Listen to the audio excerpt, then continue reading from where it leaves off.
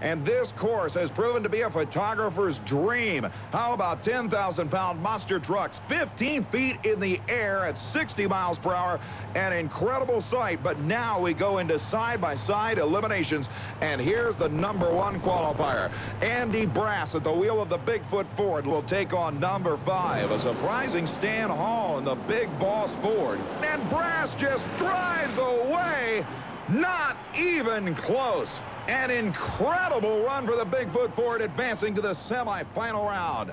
This time around, it's the number 3 qualifier, the defending world champion in the near lane, Fred Schaefer and the Barefoot Chevrolet, taking on the incredible Krimson Krusher from Indianapolis, the Ford of Greg Adams. Remember, Schaefer led qualifying until the last 2 runs of the qualifying round. He ended up number 3 in the field.